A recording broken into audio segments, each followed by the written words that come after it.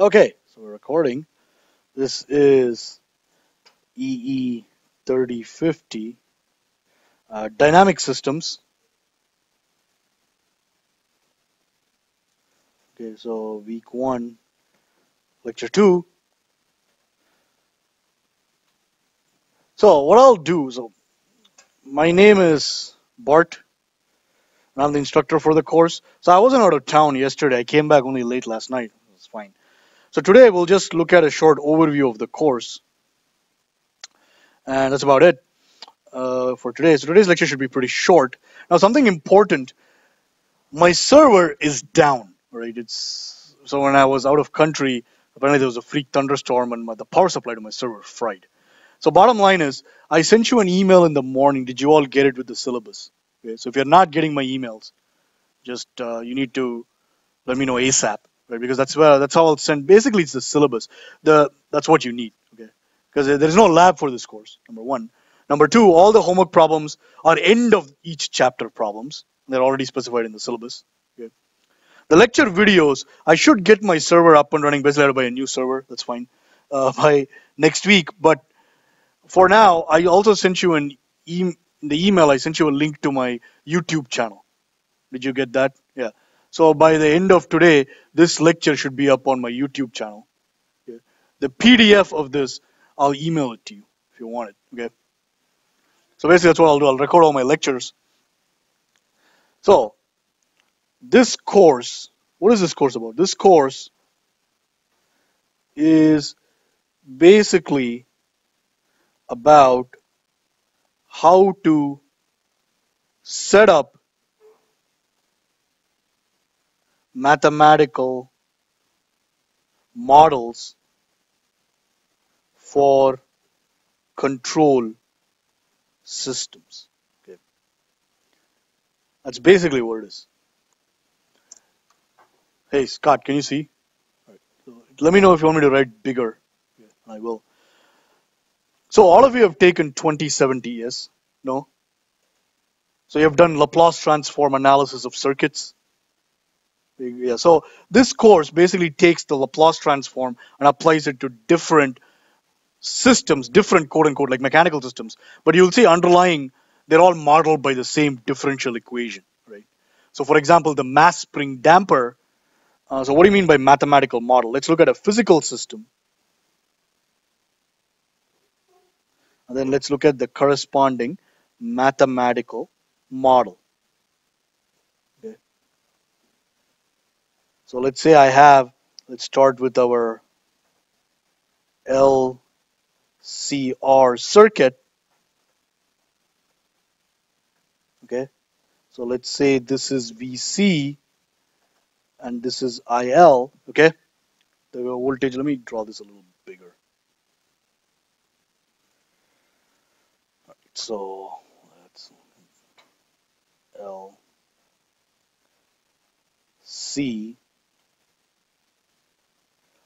LCR. Okay. Actually, what I'm going to do is let's look at a more, I guess, well, it's not really, I don't want to say more intuitive, but let's look at a mechanical model. So what I'm going to do is I'm going to move this down here. So let's look at a mechanical system, mass spring damper. Okay. So, whoops. Here is a spring. Okay. Here is a damper. This is spring constant K. This is damping coefficient dV. Here is a mass M. Okay.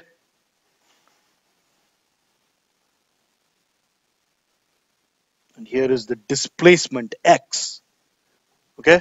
So what is the mathematical model that describes this system? We'll talk about this shortly. Okay.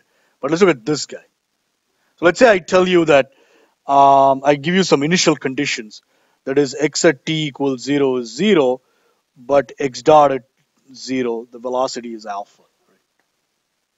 Just some initial conditions. So what is the mathematical model? There are many ways to write the mathematical model for this. This is dV. I think this is the notation your book uses. What's the mathematical model for this? Huh? No, not kx squared. So what? So let me ask you this.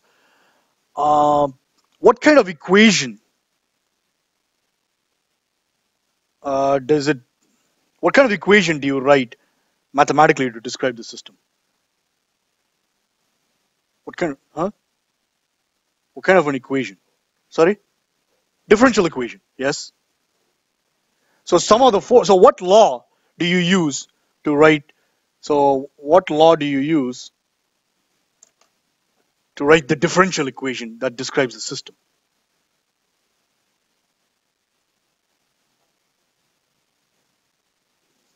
Newton's second law, right? So what's Newton's second law? So Newton's second law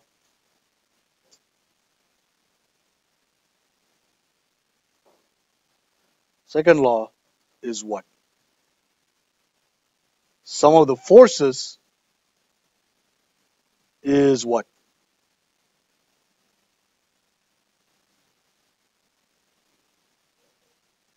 Mass times acceleration, yes.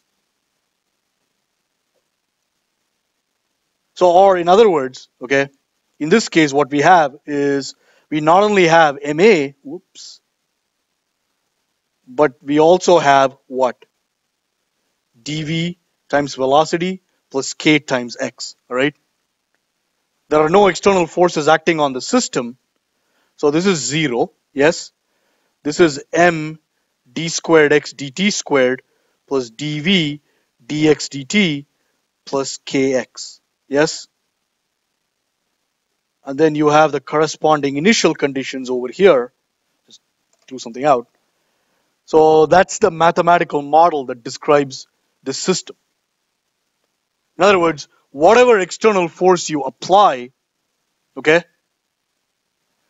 these forces oppose it, okay. So if I pull this to the right, the mass opposes it, so does the spring, so does the damper. Okay. Is that clear? So that's why if this is the external force and it's positive to the right, then all of these would be negative, which makes sense, right? So the sign is very important. Is that clear? So a differential equation is one way to describe this system. Now what we will do is we can take the Laplace transform of this equation and get a model in the S domain, in the Laplace domain. We'll do that later. Okay? And there are advantages to doing that. All right, so now let's look at this guy. In the sense, I want to focus on this electric circuit because hopefully you're familiar with this circuit, right? That is, you should be able to tell me what is the differential equation that describes this system. But before that, before we get started, I mean, the syllabus itself, there's nothing really much to go through. Except if you look at, so let me just go through this. Let me take a little break and just go through this. So what we will do first is we will look at Laplace transforms, right?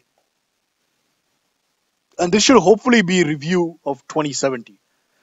Go through it anyway. You all covered Laplace transforms, partial fraction expansion, yes, inverse Laplace in 2070, right? Or the equivalent. So that's pretty much what the next two lectures are. Then the electric network transfer functions is also a review of 2070, okay? Go through it. But after that, we'll get into what you have hopefully seen in physics. If you haven't seen it, it should be pretty obvious as to how to set up the differential equation describing the system. You just have to practice and be careful with the sign, S-I-G-N. Right? So we'll look at translational mechanical systems like this one, but many degrees of freedom. You'll have masses connected to each other via springs, dampeners. Okay, it's not hard as long as you're careful. Okay? But you will see, as we will see from this example, that the underlying mathematical model, either differential equation or even the Laplace domain expression, are all equivalent. Right? That's what makes mathematical models so powerful. In the underlying physical system, you can have different mathematical models that are the same mathematical model are described by different physical systems. Very powerful abstraction. So look at translational mechanical systems. Then we'll look at rotational mechanical systems, and then there will be your first exam. Okay. After that, we'll look at gears. Then we'll look at an electromechanical system that is a DC servo motor.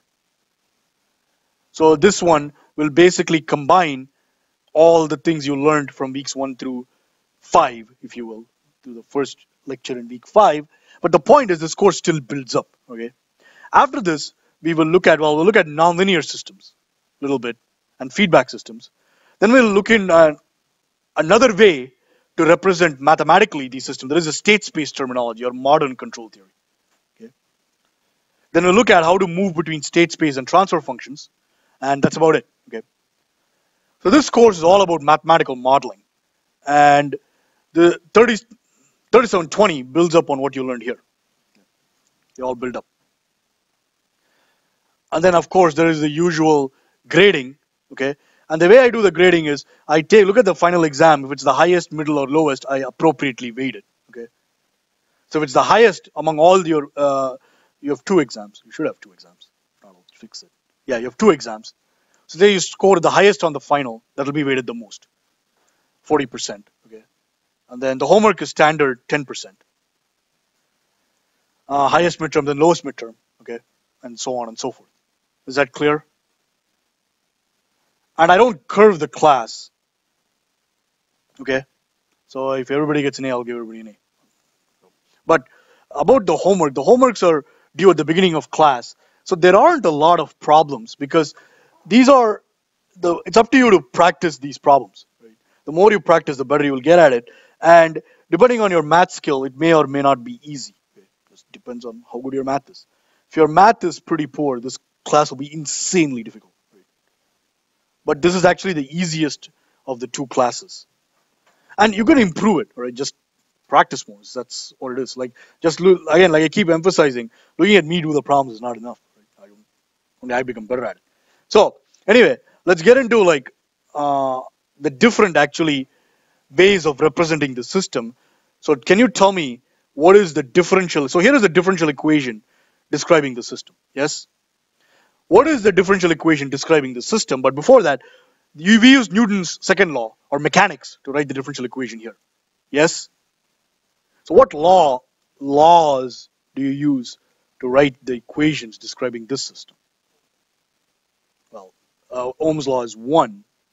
But the equivalent, yes, the equivalent of Newton's second law for circuits is not really Ohm's law. It's like Ohm's law is equivalent to this. Okay? This is called Hooke's law. Yes? But the equivalent to Newton's second law is what? Kirchhoff's current law, Kirchhoff's voltage law. Okay, that's what you use to write the differential equations describing the system.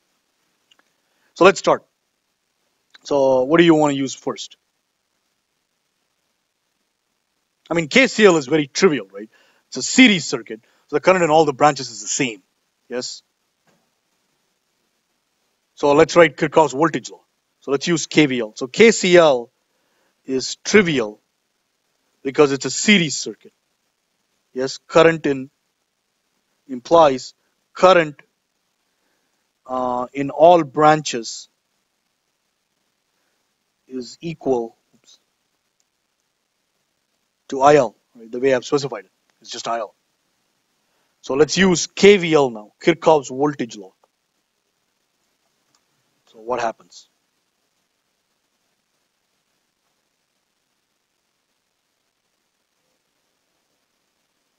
Like, tell me, so get started with KVL.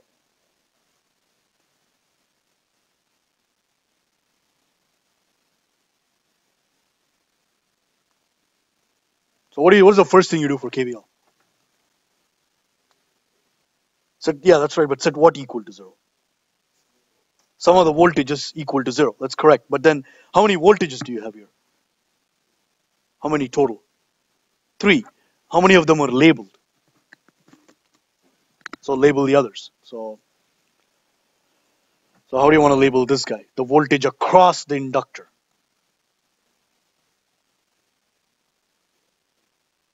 So like that. Good. All right. And this one, something like this. VR. Yes.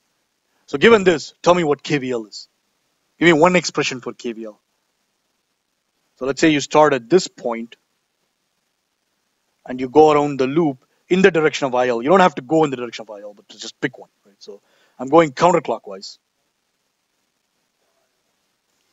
So what is KVL given the fact that we start at this point and we go counterclockwise? So what's the KVL expression? Tell me the exact expression.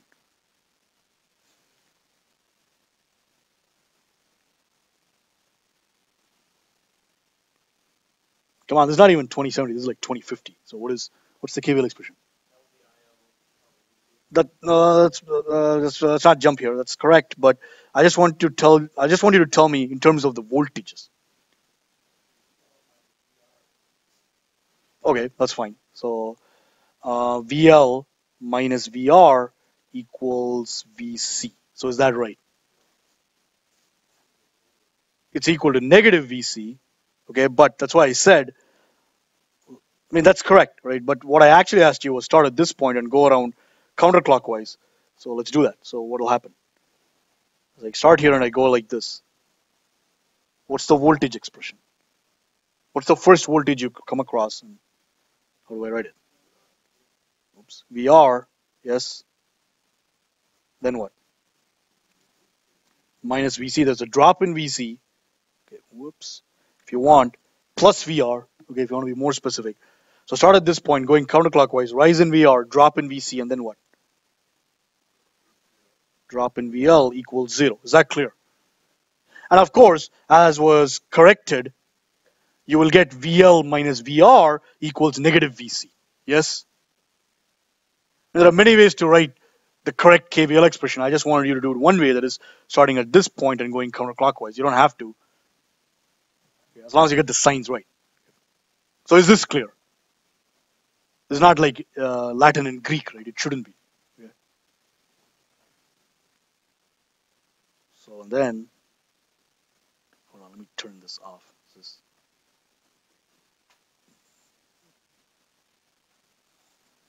Yes. All right. Okay. Now, like so was correctly pointed out, let's rewrite. So this is the equivalent of Ohm's law. So what we're going to do now is we're going to write using elemental or element IV current voltage or voltage current relationships. What's your name? Sorry. Like Jacob said, he said L di dt. So let's be sure that we get the signs right and the expression right. So let's start rewriting this equation, because right now we can't solve this equation, right? In the sense we want what do we want? We want a mathematical model describing the system. Okay, this equation has 3 voltages. Unlike this differential equation, which has only one unknown variable, which is the position. Yes. So we need to do something like that here. So like Jacob correctly suggested, let's try to rewrite this in terms of currents, if you will. So what will happen?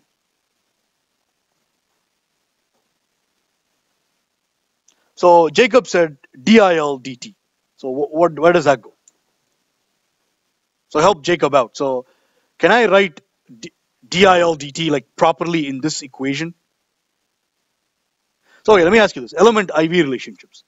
So let's do a little column here.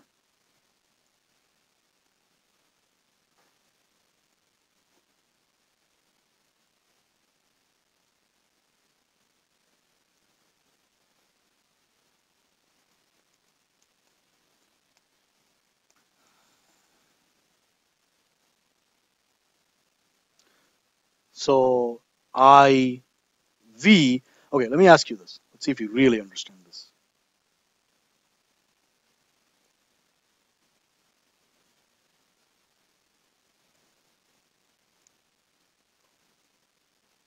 So what is the law that describes the IV relationship for a linear resistor? What is it called? We just talked about it. Ohm's law. So now, what's the Ohm's law expression according to the passive sign convention given this picture? That's right, V equals minus IR. Yes, because current is leaving the positive direction of the voltage drop we chose, so the negative sign is there. Is that clear? That's good. All right, so now let's look at the inductor like you probably know. So what is the IV relationship here for the inductor? So V equals L di dt. And finally, we have the capacitor. I'll just write it here. So C I plus or minus V. So what's this? So what's the relationship for a capacitor? I can even write it down here, but no, I'll just leave it up there. Sorry? No, you're right the first time. So what is it? What is it for a capacitor? So dV dt equals what? I'm missing something there. So let me write it over here. Let me make it a little bigger. So here's the little capacitor, our friend. I plus or minus V. So what's the IV relationship?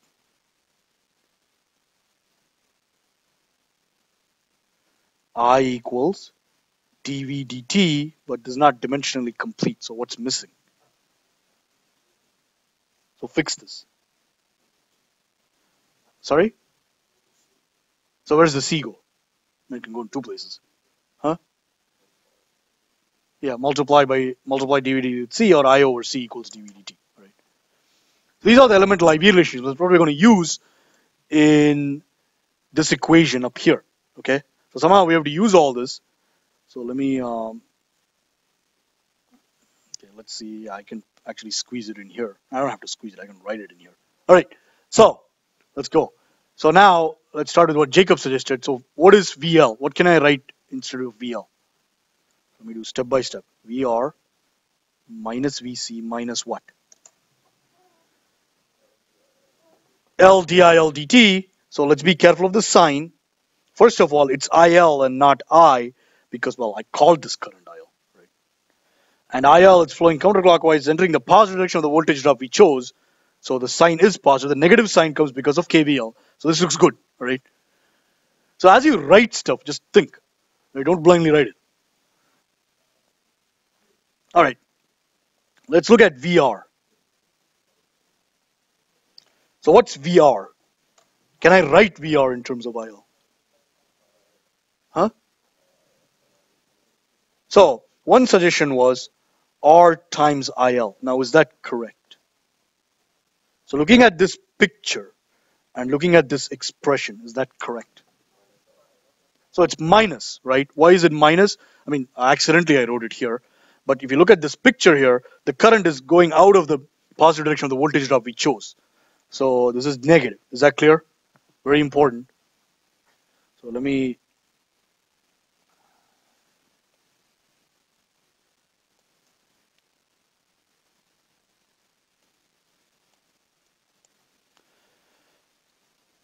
Okay.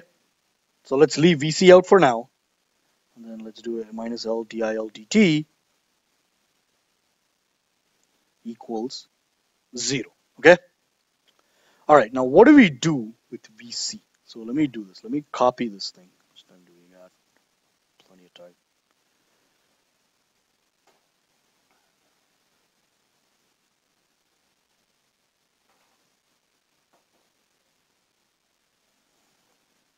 All right. So here it is. Okay. And here is the equation we came up with. Now we have minus ILR minus VC minus L dIL dt equals 0. Okay, that's good, but we still have VC. It's like a kind of little pain, all right? And that's point number one. Point number two, I don't want to write this as an integral differential equation. I don't want to have integrals in this. I could, based on this expression here, replace VC with an integral, yes, in terms of IL. I don't want that. I just want an equation very similar to this because point number one, it can be done.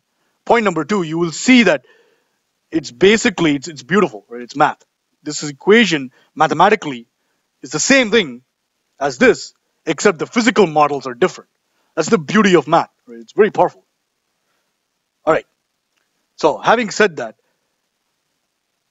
if I try to write VC in terms of I have to write V is integral of I, correct?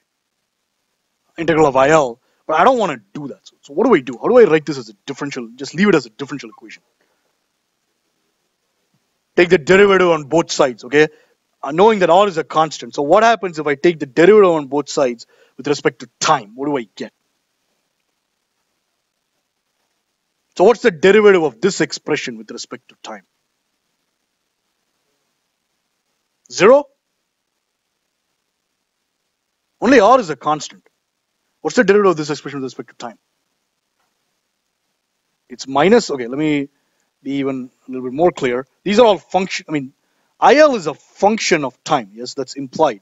VC is a function of time. Minus, this is also a function of time. Yes. So having said that, what's the derivative of this expression? R what? Minus R times what?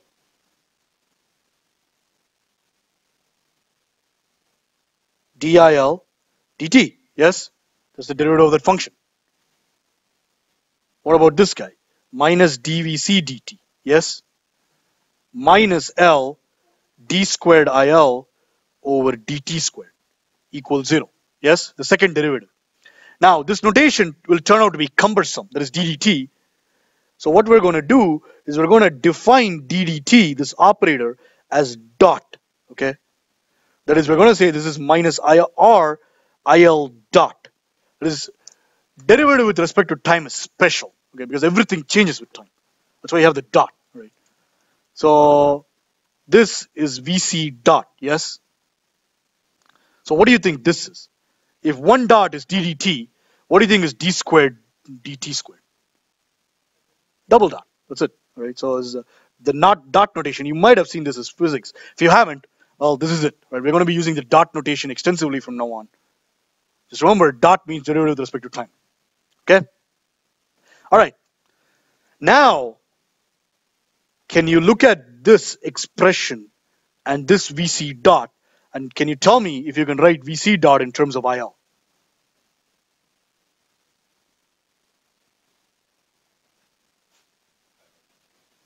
I over C, is it positive or negative, the sign?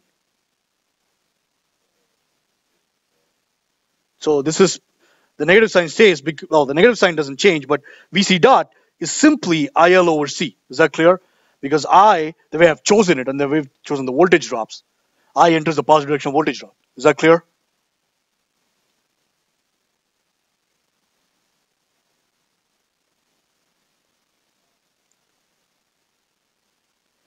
Therefore, let me write this nicely. LIL double dot plus RIL dot plus IL over C equals 0. Okay, number 2. So let's compare to 1. So what's 1? Let's call this 1. Okay, so what do I have? MX double dot plus DVX dot plus, where did I use K? Yes, I used K. Plus KX equals 0. Look at this beauty, all right? So it's basically telling you the inductor is like the mass, assuming current is like your position, okay? The resistance is like the dampener. That makes sense, yes? The capacitance is like 1 over the spring constant, okay? Notice the signs. Now you can't get any more beautiful than this, right? It's telling you these two equations, these two systems physically are the same thing mathematically. Okay? This system stores energy in electromagnetic fields. Okay, magnetic field here, charge separation here. Energy is stored like by the mass, okay, and by how much the spring is either extended or compressed. Okay? It's all very, very intuitive. Right? It looks deceptively intuitive. You got to practice this, right? Like, it's not good when if when I ask you what the KVL is, you go like this till here, in like 30 seconds, right? No sign errors, nothing. If you can do that, that means you're prepared for this course. Although we will go over this again, right? It won't be for that long. Because the point is you've seen this before, right? I mean, op amps are going to come in here, right? So I can't keep teaching you. I mean, if I do talk about electric network transfer functions for 3 weeks, that's not the point of this course. Okay? So please, if you're uncomfortable with this, oops, not that, with this, practice. Okay, this is fine. I mean, you should know this from physics. We don't know this, but this you should no excuse, right? Okay. Now let's look at something else. So basically, conclusion is mass spring damper and inductor capacitor resistor. Okay, notice something. Okay, notice I did not write resistor, capacitor, inductor because according to our equation, mass is equivalent to inductance, right? Spring is equivalent to capacitance. I mean, not spring. The spring constant, what am I saying? It's wrong, right? The spring constant is equivalent to capacitance. It's equivalent, it's not equal. Because as you can see from these two equations, 1 over C is equal to K, assuming your IL and X are equivalent. Right? So you got to be very, very careful mathematically when you write even the English language description. Damper is equivalent to resistance, okay? Or a damper is equivalent to a resistor. Right? So when you write something like this, it means that you know what you're doing, right? If you write something like mass spring damper is the equivalent mass spring damper and capacitor, resistor, inductor, that's not right, okay? Because mathematically that English sentence doesn't translate properly. So let's conclude, let's write this out properly. Mass spring damper, inductor, capacitor, resistor systems, or we'll get into what a system is later, are represented by the same, I'll put same in quotes, okay? The topologically same differential equation, okay? So it has like far-reaching implications that ideally what you can do with an inductor, capacitor, resistor, you should be able to do with a mass spring damper, okay? But ideally, the reason why electrical engineering took off is I can have really high frequencies for inductor capacitor oscillations. Okay, for mass spring systems, it used to be difficult, but now they've come up with micro electromechanical systems, which can oscillate at really high frequencies. Right? So again, we won't only stop at the mass spring damper. This is translational mechanical system. We'll have rotational equivalents, right? Torques. So torque will replace force. So let me ask you this. Sum of the torques is equal to what? What is the Newton's second law for rotational systems? Do you know? So if force is torque, what is the rotational equivalent of mass? Do you know what it is? Almost. It's moment what? Moment of inertia, I. So some of the torques equals I alpha, right? Well, of course, there's also the dampening stuff, if it's there in the system, but now you see they're all equivalent, right? Now, there is one more way to represent this. And we will, so note that, so that's the conclusion for this lecture. Note that there are two other representations, not only one, not two, for the systems above. Laplace, so S domain, this is basically Laplace transforms.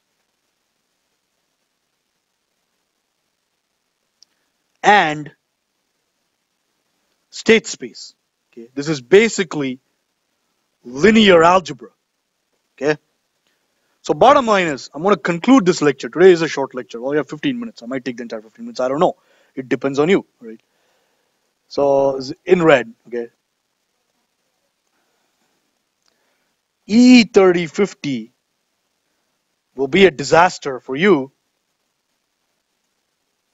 if you don't have sound math skills. So let's see how good your math skills are. So first of all, so no calculator, right? Put it away. So without a calculator, you're not allowed a calculator on the exam, right?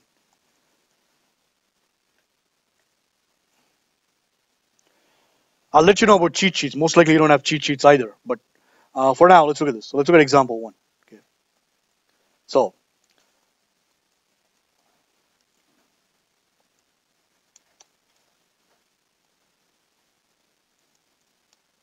it crashed. That's fine. All right.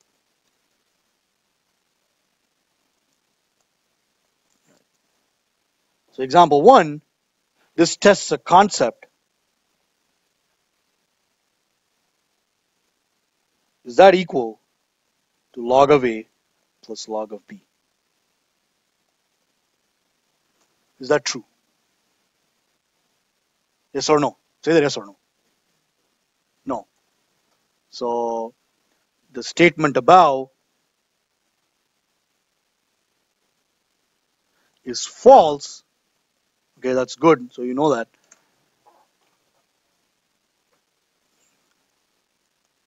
So the sum of the logs is not equal to the log of the sum. Right? But why? So let me ask you this. So conceptually, the statement. Okay, how many of you don't know that if this is true or false? I'm just curious. Right. So all of you know this is false, yes? But then conceptually, why is it false? The statement is false. Why? Yes, because log is not a linear function. Okay? But this concept of linear, I'll put it in star, because we're talking about functions, okay? But what we're actually dealing with is systems. It's a little tricky, right? But as long as, in other words, what principle is applicable to linear systems? I'm going to use the word system from now. But what principle is it? That the response of the sum is equal to sum of the response of the sum is equal to sum of the responses. What principle is that? What's it called? You even learned a circuit analysis technique with this. It's a 2050 circuit analysis technique. Hopefully you learned it, or you saw it. Superposition, that's right. In other words, response, in other words, superposition. The principle of superposition is not applicable, okay? And this is important because most of the time in this course we'll be dealing with linear systems. I'll talk about what a system is later, right? It's slightly different from a function, right? All right, so that's good. So now let's do a little bit more tricky. This is math. What is log of 4/9? This is without a calculator. Okay? Don't whip out your calculator. To the base 3/2 is what? So this actually tests if you understand what you mean by logarithm. So what's log of 4/9 to the base 3/2?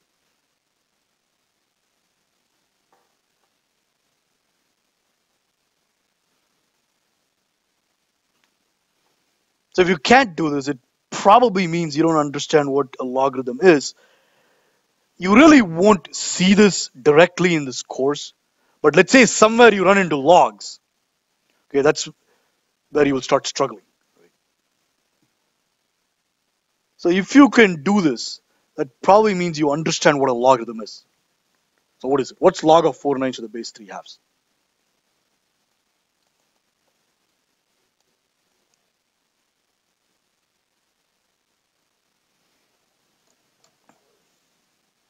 One answer is 2/3. No. So let's see.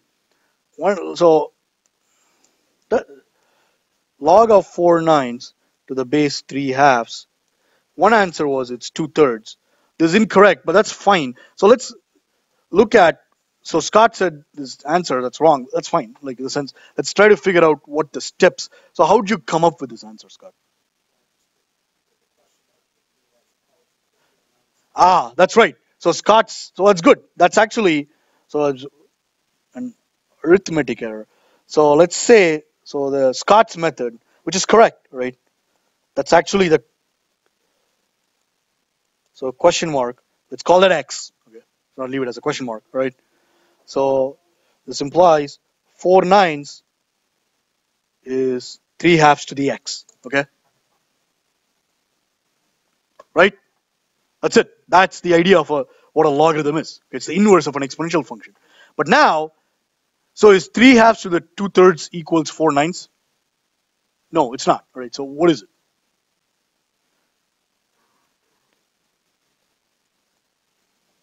Okay, if you start plugging in numbers, what if X is 0? What do you get on the right hand side? 1. Well, that's X can't be 0. So don't plug in like 7/8. So like Scott, this is correct, but don't plug in 2/3 here because try integers. What?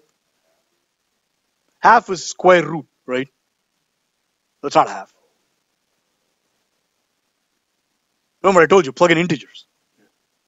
Yeah? What?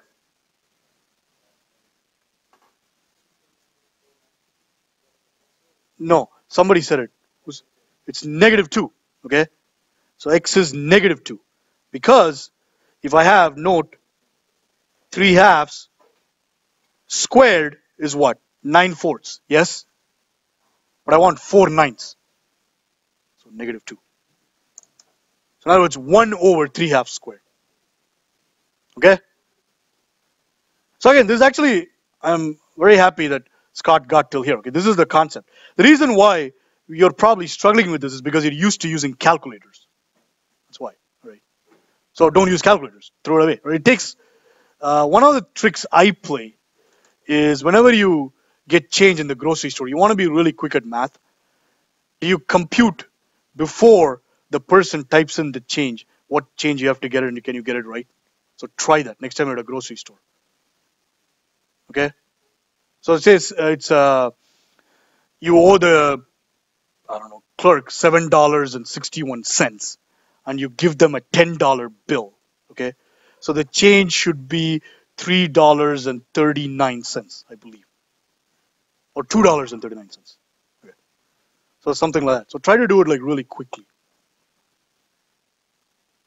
So basically, I think why you can go from here to here is because of the calculator. So don't stop using calculators.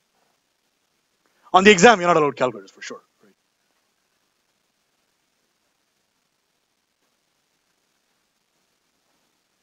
Okay. So this is a second example, but there are many more like this. So if you're interested, so we're running out of time. So if you're interested, stop by my office and I'll give you more. Actually, this problem is the final step. Note example 2 above is the final step in this problem. In this problem, evaluate log obviously to the base 3 halves. Oh crap, forgot this. I'm not sure. Okay, I forgot the exact problem. I think it's online on my YouTube videos.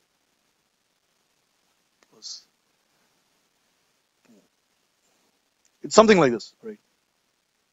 It's an infinite. So it's not. This wasn't the hardest step. It was actually the easiest step. It's something like that. Right?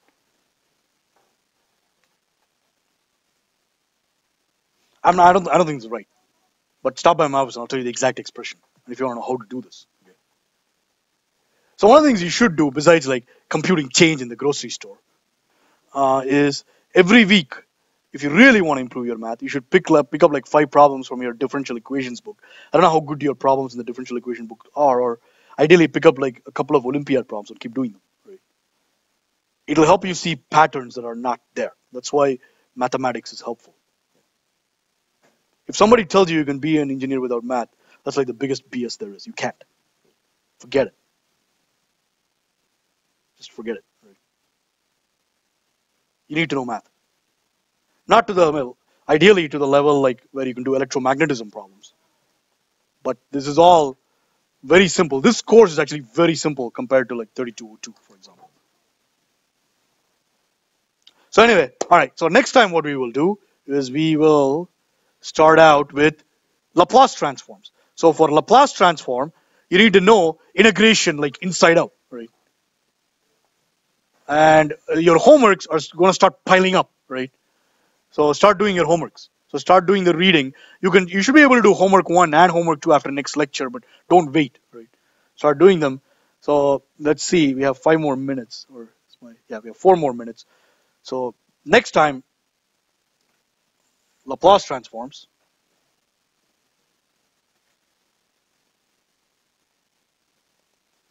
So Laplace transform, we need integration. Okay. So follow-up question. Let's see how good your integration skills are. What's integral indefinite dx over x? Yes, Scott's right. Natural ln of x, right? So you should know like examples like this. You know like inside out, because we'll be doing improper integrals. We'll start from 0 minus, go to infinity. So we'll integrate in the initial conditions. Question? The constant?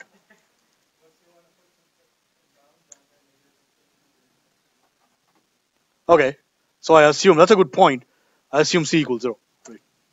So anyway, it's fine. So let's see. Actually, that's a good point. Your constant of integration will be very important when we do Laplace transforms. Okay. Because your initial conditions will be incorporated here. Okay.